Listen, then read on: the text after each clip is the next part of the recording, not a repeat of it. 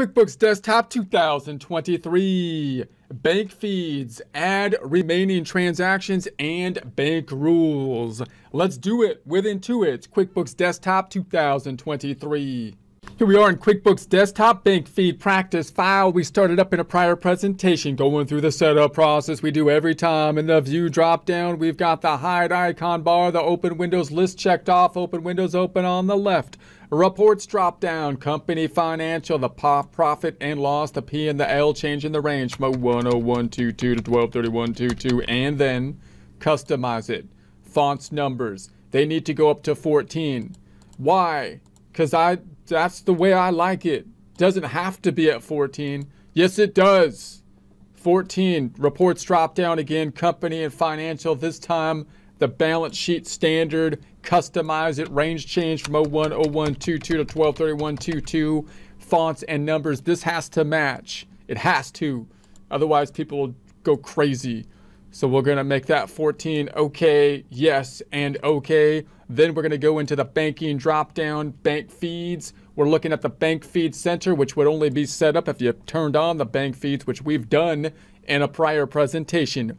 So now we're in the checking account. We're in the unrecognized. We've gone over some of the rules and some examples of entering data. Now we're just going to go through and enter the data and rules as we go, which you might basically do in your normal kind of process of setting up the bank feeds, remembering that the first time you turn on the bank feeds, you want to make sure that you go through it more meticulously and add all the rules that will be applicable so that the next time you go through it, you will have to do less and less of that, more and more of it being automated.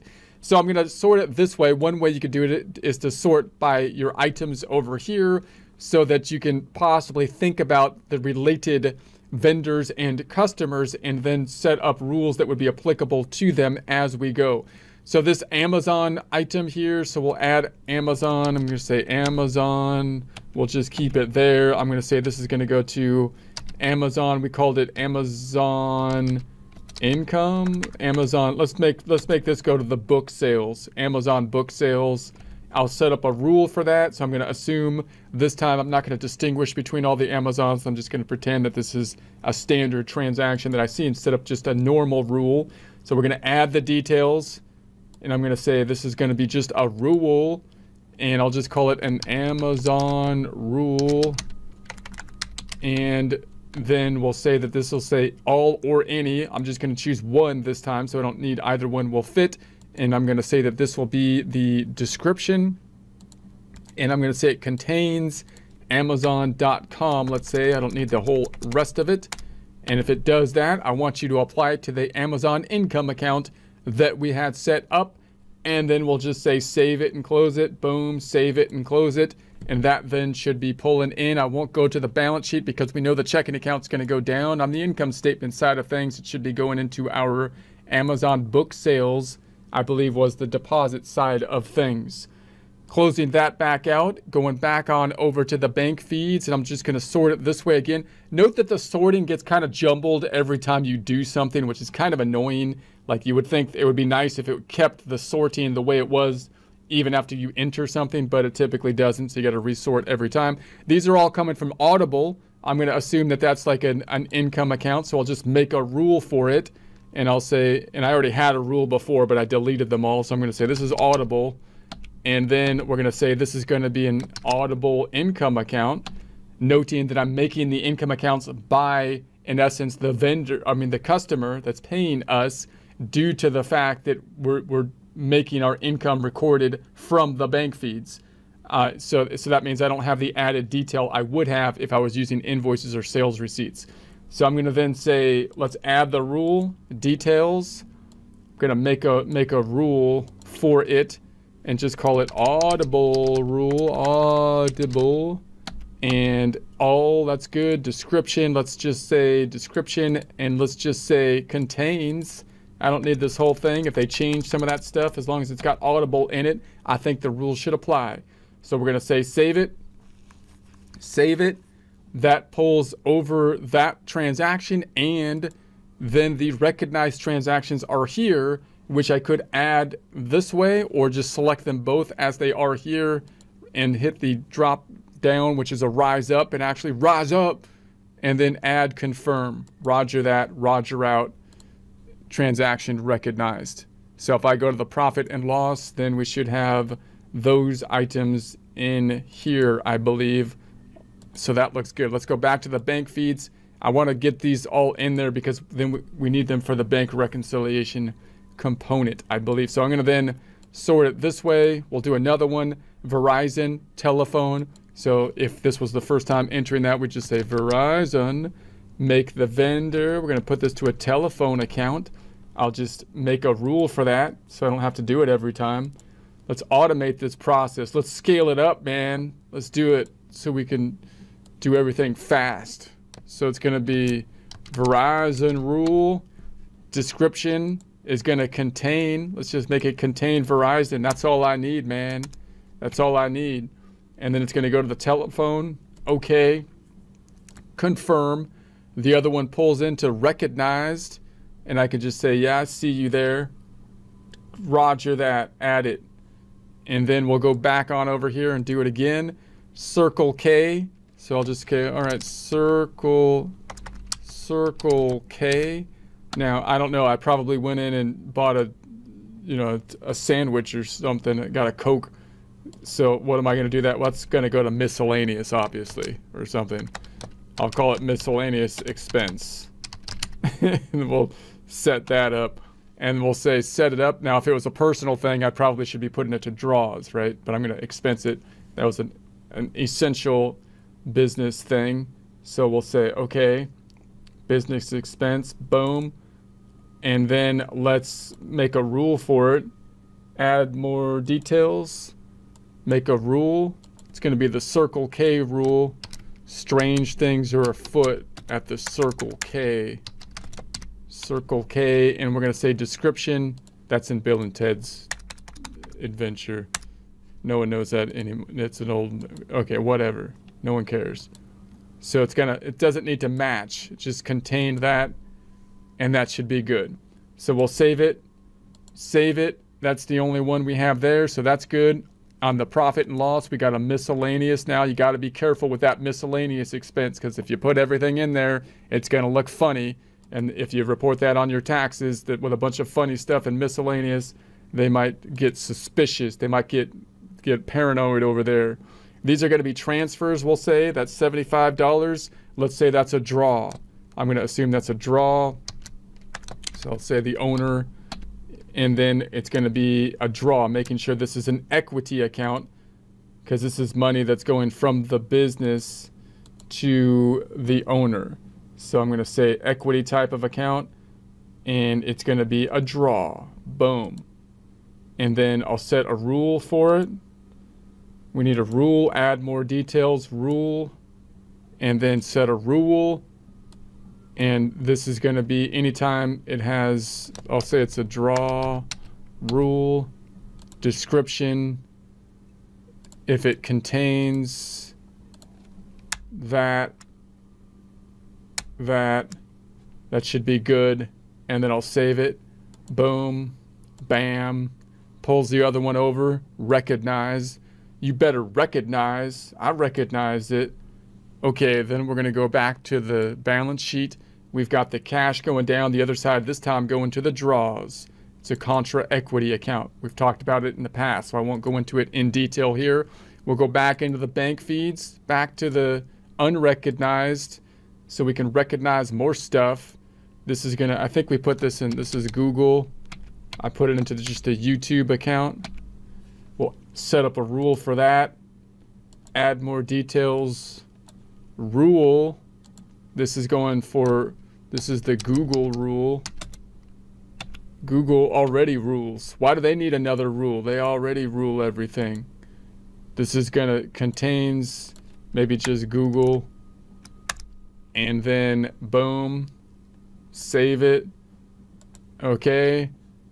And so then I'm gonna sort this way again, and we're gonna say SoCal Gas Company. So I'll call it SoCal Gas. This is going to be, I just put it under utilities, I believe. And then I'll make a rule for that as well. A rule for the utilities. And so we'll say rule. and we'll just call it SoCal Gas. And we'll say all or any, either, description contains, as long as it's got SoCal Gas, that's good. Don't need the paid, whatnot. That should be a good indication. That pulled over another one over here. So I'm going to say let's recognize, add that. Profit and loss should have the gas pulled over into the utilities account. Boom. Done. Back to the bank feeds. What else we got? We've got the transfer here, which I'm going to add. Now this transfer normally would be connected to the PayPal if I had the PayPal set up. But let's just imagine this one, because this was before the, so let's just imagine we're using the other method that this pulls in from PayPal into your checking account, and you're going to wait till it hits your checking account before you record the income, as opposed to getting the detail from the PayPal account, which we talked about in the past. So you might call this either like PayPal income, or you might call it the income of the source that you're getting the money from, like let's just say teaching, let's say video content or something, video content. And so, and that's going to be the generic. Well, first of all, let's make it from, I'll just say PayPal as the generic vendor. And then if I knew one vendor that I'm getting paid from, you might have that one vendor, but you might have multiple vendors paying you through PayPal.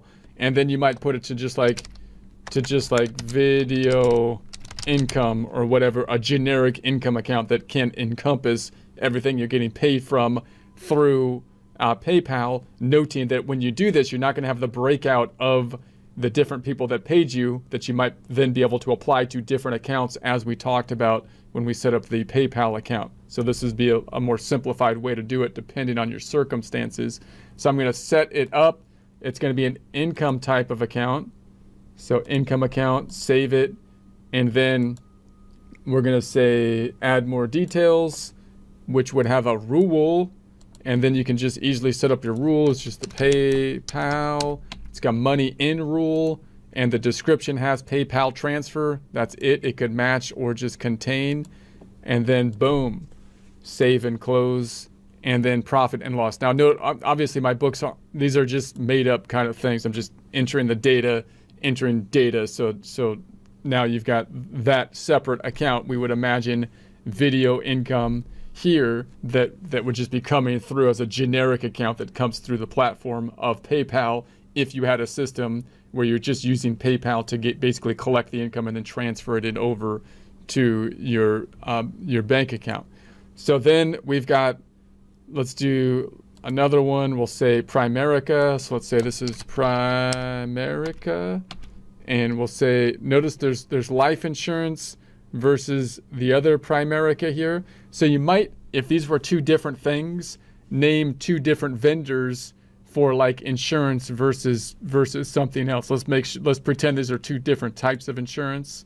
So let's say it was Primerica Life. I might make a different vendor, even though maybe I have the same company for two different types of insurance, because then I can sort by the two different vendors for the two kinds of transactions. So let's try that. I'm going to then say the account. Let's say that this is going to be insurance.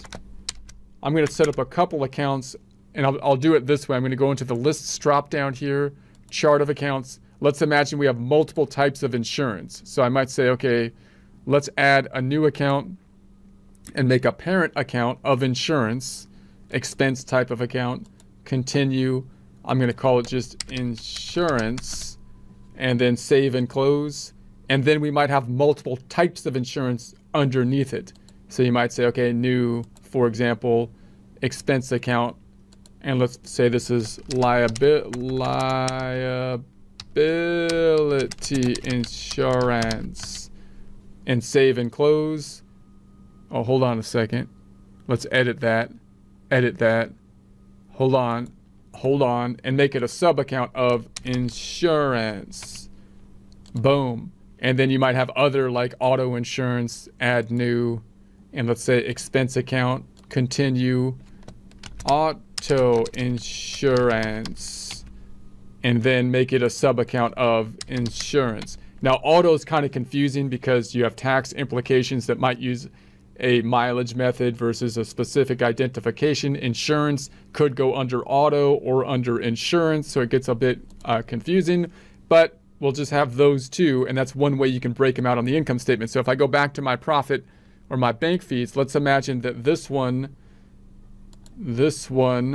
was liability insurance and the other two are auto insurance. Let's just imagine. So this is going to be Primerica. Now, Primerica Life, I'm going to make a different vendor for it. I'm going to say that this is going to go to liability insurance. I'm going to make a rule for that, drop down more details, and say we want a rule. I'm going to call the rule Primerica Life. And notice I have a distinguishing factor here in that I have life involved in it. So I don't really need two separate lines to make that rule. I just distinguish in the description between Primerica something else and Primerica Life in the one rule. So I want it to have a description, and I'm just going to say contains, but I want to make sure it contains that last bit on the life to distinguish between the other one, which I'm going to pretend is another kind of insurance. I'll say, okay, set the rule. I'm going to sort like this again. Let's do the other one. Let's make this Primerica. I'm going to make it Primerica 01 to make it different. I made a different vendor. You don't need to make it a different vendor. You can have them both called Primerica and still distinguish the rules. But if you make different vendors, you can sort them differently in the vendor center so that you'll have the different items that will be applicable to what you're, the accounts you're paying for. Okay, so I'm going to say, it says quick add vendor. I'm going to say, okay, boom. This is going to be auto insurance, making a rule for it. And we'll say this is going to be then the rule of, I'm going to call it Primerica 01, and it's going to have contains. I just want to make sure it's got that 01, which is a distinguishing factor from the other one, which was life at the end. So I'll say, okay, save it, pulls that in. We've got one that's recognized. I'll recognize it. Let's go to the profit and loss. So now you've got those sub accounts on the expense of insurance down here. So we've got auto insurance, liability insurance, which collapses into the insurance total. Notice that gives us the capacity to put those two things, which would otherwise be, if not under the subtotal, ordered by alphabetical order. So this allows us to put them next to each other, although it does add a significant amount of space when I expand it, because now I've got two added lines as opposed to just having two separate line items. The other way you can order your accounts is by account numbers, but then you got to turn account numbers on, and that becomes its own tedious thing, which we have courses on if you want to look at that. Let's go back to the bank feeds, and let's go back to the unrecognized. So now we've got the safe deposit box. So let's just put this under, the bank, and we'll say that this is going to be, I'll just call it miscellaneous expense. And I'm not even going to make a rule for it. I'll just add that. I'm getting lazy. Skillshare. I'm going to call this Skillshare tab account. We made a Skillshare income account. Skillshare income. So I'm just going to quickly add that too to save some time. And then the SoCal Gas. So I thought we made a rule for that already. Any case, I'll just add that. That's going to the utilities account. And I'm just going to add that so that we have everything uploaded, and we can go to the next point, which is the bank reconciliation. Notice when I got lazy on those last three, that could cause me problems in the following month, because now those don't have a rule set up for them, and I'd have to kind of do a little bit more work at that point. So that's what happens when you get lazy. So now, again, these are just generic numbers. So obviously they're, we're just using data and recording them. So these aren't like accurate or anything, but these are just the examples of how you might be breaking out the income accounts. Note again, the income accounts are way too expansive now for most businesses, because we're using like a gig work kind of setup and putting all the actual customers as an account, which you would not do if you were using the invoices and sales receipts to record income, because you would have the sub accounts.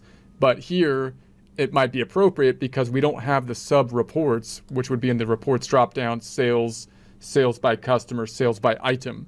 So we have that there, and then we've got our expenses. Notice the use of the sub accounts here, making the income statement a lot longer, but giving us that breakout, which can be a useful tool. So next time we'll talk a little bit about, okay, we still have this issue with the beginning balance issue and the bank reconciliation kind of situation on the checking account. So we'll touch in on that, how the bank feeds kind of fit in and tie into the reconciliation, and the problems with that first bank reconciliation that are often there due to the fact that you started the bank feeds at some point and you already had transactions before that, meaning there's a beginning balance that will need to be reconciled.